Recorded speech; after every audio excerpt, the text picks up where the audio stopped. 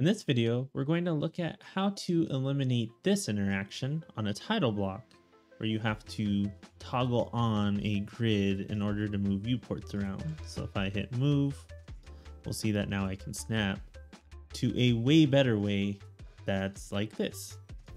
So if I were to now move this view, we'll notice that we have little references throughout our title block. If that sounds interesting, check out the rest of this video.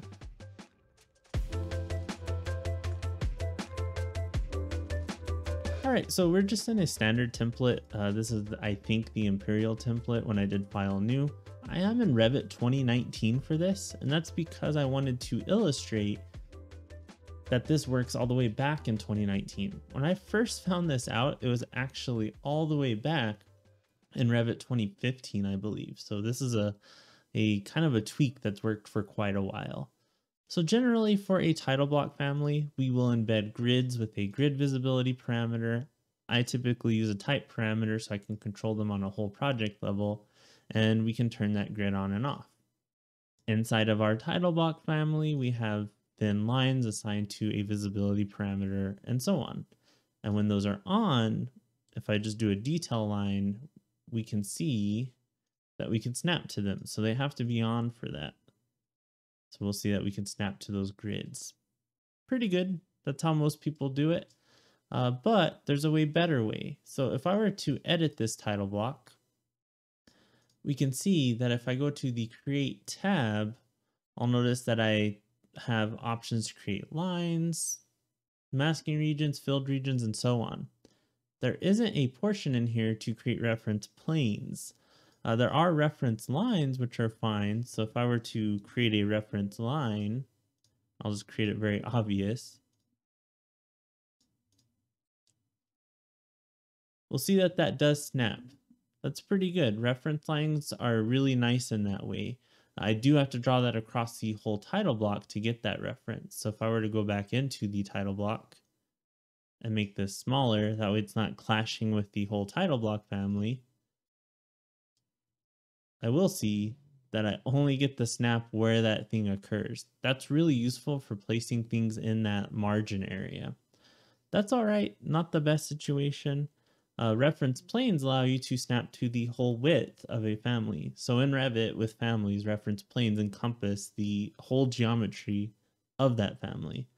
However, once again, I can't create reference planes in the ribbon. You can't even do it in the API. So Dynamo or the Revit API can't create reference planes in a family that doesn't support it.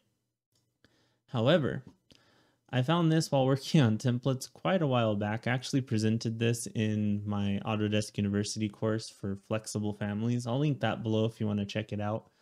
But while working in view title families, so if we are in a standard template under annotation symbols, we can navigate down to view title and we can edit this family. So I'll right click and click edit. If we go to visibility graphics and we turn on the reference plane, we will see that a control drag copy works in this family. I can't do create similar because I'll get an error. Even under the create tab, I don't have reference planes available, but a control copy does work. Adding on to that, if I were to hit Control C on my keyboard, I can now copy those reference planes from that view title family to this title block family. And now if I were to reload this into my project with just that crosshair right there, and we'll say overwrite, and I were to create a detail line family, we'll see that those lines go out from that origin infinitely, or at least to the margins of the title block. So that's really cool. We are able to embed those. So if I were to toggle to this better method and click on detail line, we'll see that I get those little crosshairs as I work my way around the family. Really cool.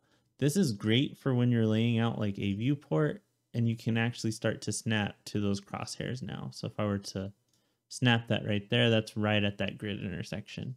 You can even add reference lines in between if you want for incremental snaps.